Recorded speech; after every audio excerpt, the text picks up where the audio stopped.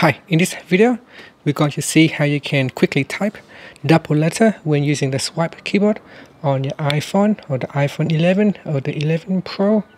Now you can see here at the home screen, I'm just going to launch Notes and make sure that you have swipe keyboard turned on already.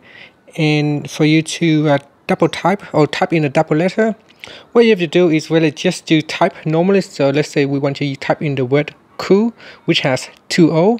So what you want to do is start with the C, and then you want to swipe across to the O and then down to the L. So you don't have to worry about typing in two O at the same time, and you have to do this fairly quick. So just like that, and you can see it come up with the word cool.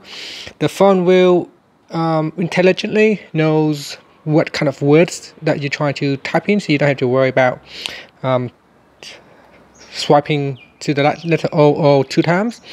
For example, let's say you want to use the word tattoo, so we go from T, A, then T, and then you go to O, and that will bring out the word tattoo. So let's give it a try.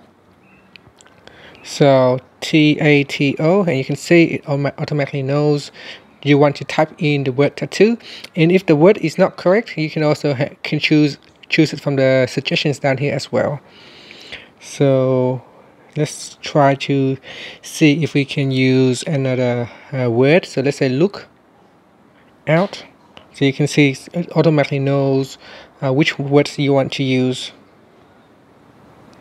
And that's it. That's all you have to do, really.